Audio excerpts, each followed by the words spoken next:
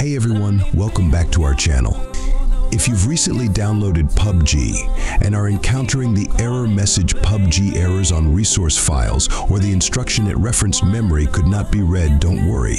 We've got you covered. This error can sometimes occur due to corrupted game files, but it's easy to fix. Today, I'll show you how to verify the integrity of files within Steam to resolve this issue. Let's dive in. Step 1. Open your Steam software.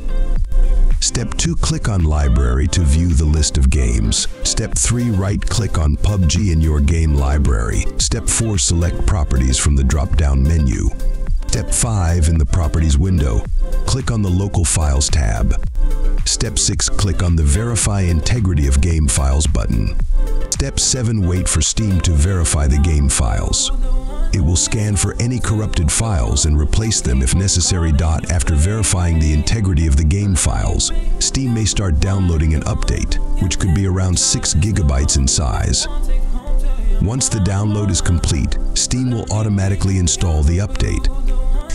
This process should resolve the PUBG errors on resource files and the instruction it referenced memory could not be read errors.